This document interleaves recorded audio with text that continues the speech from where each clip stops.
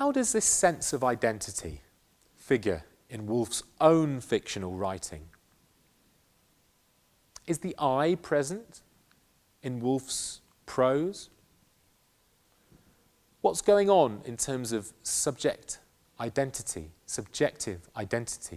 in Woolf's fiction? Let's think about that question by having a look at a passage from Woolf's novel Mrs. Dalloway, one of my favourite novels, which was published in 1929. In this scene, the eponymous heroine, if you like, of this novel, Mrs. Dalloway, is walking down the street in London. And she's involved, as she often is, in a reverie. She's thinking about her past, and she's thinking about her future.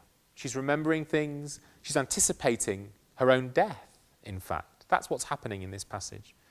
Mrs. Dalloway is thinking what it might be like to die. Did it matter then, she asked herself, walking towards Bond Street? Did it matter that she must inevitably cease completely? All this must go on without her? Did she resent it? Or did it not become consoling to believe that death ended absolutely?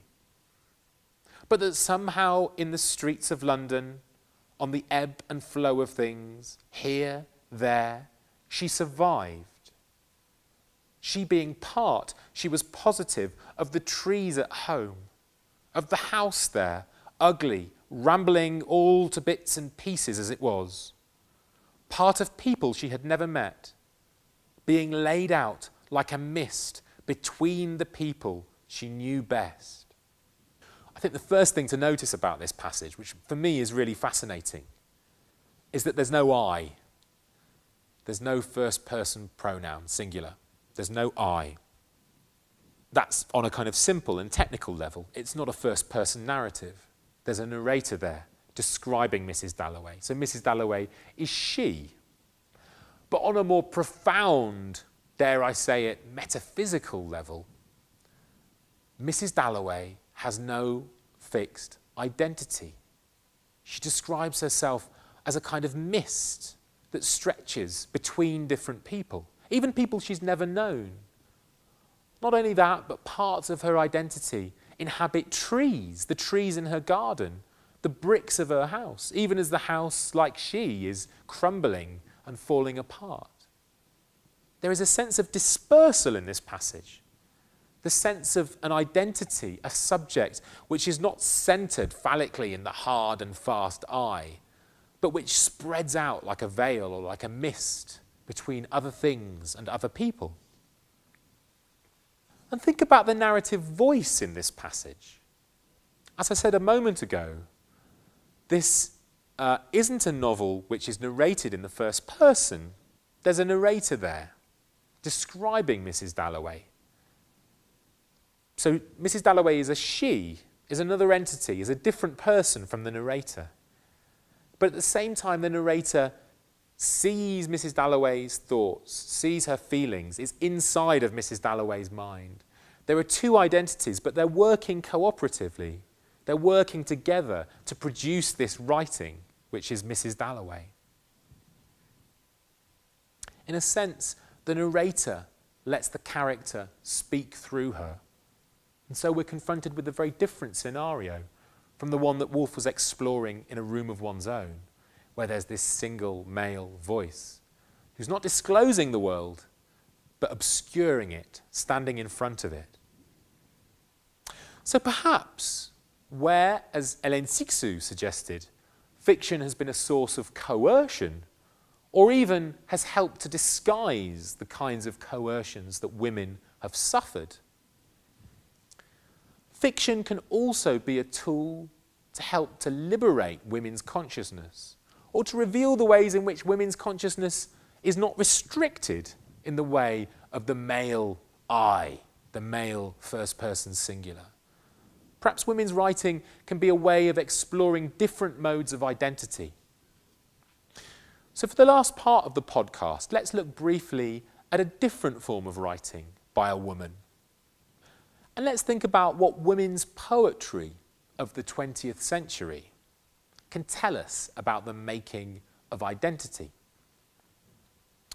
So I'm going to read to you now from the first 2.5 stanzas of a poem by Sylvia Plath, who was writing after Woolf but before Siksu in the 1950s. This is the beginning of Plath's poem Virgin in a Tree. We're just talking about trees with Woolf and Mrs. Dalloway, so this seems to me to be an interesting point of continuity. A relationship between women and trees is being explored in this poem. How this tart fable instructs and mocks. Here's the parody of that moral mousetrap set in the proverbs stitched on samplers and approving chaste girls who get them to a tree and put on bark's nun-black habit, which deflects all amorous arrows. For to sheath the virgin shape in a scabbard of wood baffles pursuers, whether goat-thighed or god-haloed. Ever since that first Daphne switched her incomparable back for a bay tree's hide, respects twined to her hard limbs like ivy. Quite a taut and sharp and tart form of writing we see here. And indeed that word tart involves a play, the third word of the poem. Tart can mean both a kind of sharpness of taste.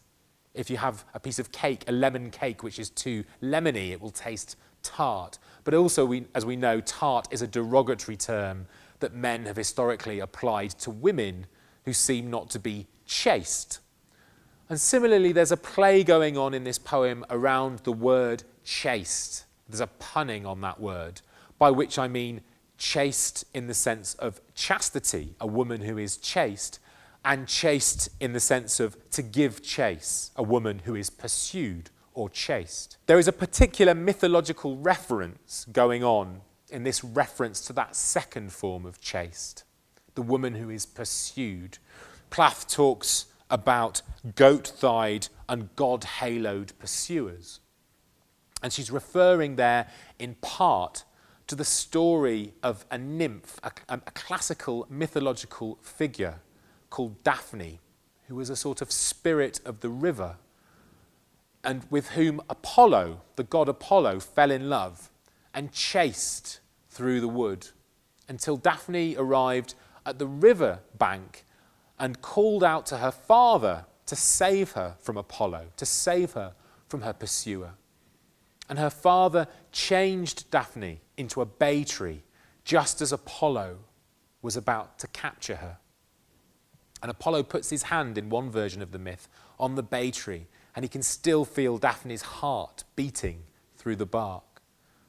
So like Mrs. Dalloway, this is a poem which is about women and trees and the way in which women can become parts of trees. A kind of organic, earthy quality to women is being explored here. I should also say that the most famous version of this mythological story is a version that was written by the Roman poet Ovid in his Metamorphoses, which is stories of transformation and change. It's important to bear in mind as well that Apollo is or was the god of poetry.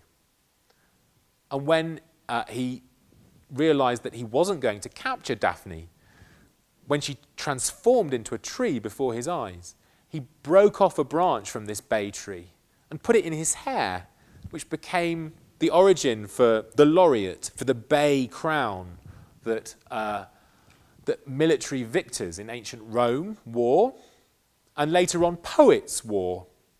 And this is where our word laureate, as in poet laureate, comes from the laurel crown worn by the poets of ancient Rome.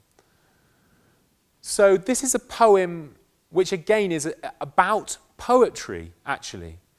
It's a poem about the origin of poetry, and a poem about the ways in which poetry emerges out of dissatisfied male lust and the transformation of a woman into a part of nature to save her virginity. But Plath's take on this fable, as she calls it, is a very different one. It seems to me that she isn't condoning the practice of preserving one's virginity, as it were. it seems to me that she's troubled by the way that women are placed into two different categories, an idealised category of the chaste virgin and a denigrated category of the tart, to go back to that word that I mentioned a moment ago.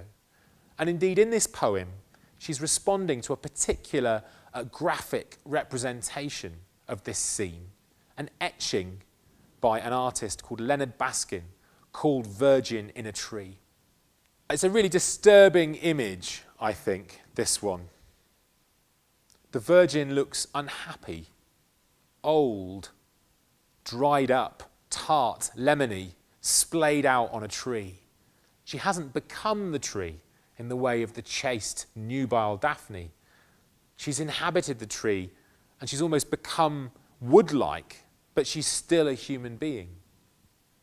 So like Hélène Cixous, who I was discussing at the beginning of this podcast, I think that Plath in this poem and in her response to this image is exploring some of the myths around women and the ways in which women have been both idealised and denigrated in the process of producing male writing.